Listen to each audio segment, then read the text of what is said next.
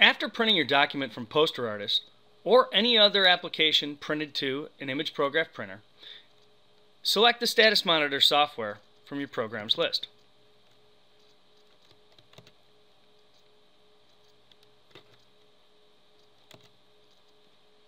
Select the Accounting tab.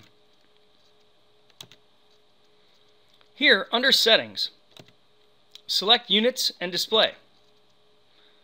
Select your preferences for the month, day, year, the ink level, the paper width in inches, the paper length in feet, and the displayed format of the area.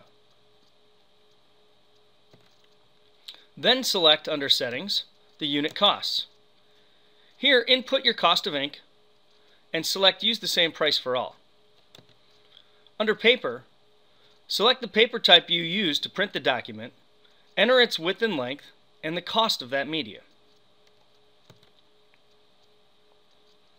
Then select the job that you printed, and now you can see all the parameters of that print job, from when it was printed, how long it took, the total job cost, the paper cost, the ink cost, and then how many square feet of paper were used and how many milliliters of ink were used to print that particular job. Now you know exactly how much your job costs using the imagePROGRAF Status Monitor accounting feature after you printed a poster through PosterArtist.